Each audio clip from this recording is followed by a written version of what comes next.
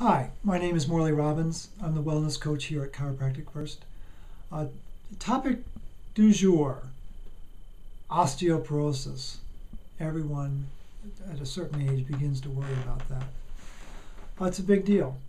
What's important though is before you start pumping a lot of calcium in your body, you need to understand whether you have the potential for being type 1 or type 2. And it really depends on how you process food. Are you a fast metabolizer or are you a slow metabolizer?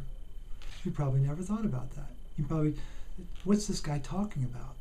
Well, it's all based on hair tissue mineral analysis. It's a very simple procedure that's done, but it's profoundly revealing about the human body, the minerals that are residing within your tissues, and what degree of balance are they. And if you are a fast metabolizer, you are certainly encouraged to take calcium, would be to your advantage. If you're a slow metabolizer, which 80% of the populace is, it's not advised because the body doesn't know what to do with all that calcium.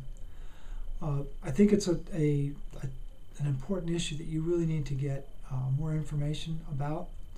And it's probably an area where a lot of people are supplementing, if I may use that expression, and they just need some basic information.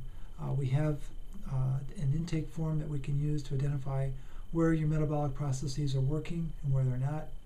But we also provide the hair test here. We'd be happy to sit down with you with the results and really begin to identify what's a recommended diet and what are some recommended supplements based on your diet.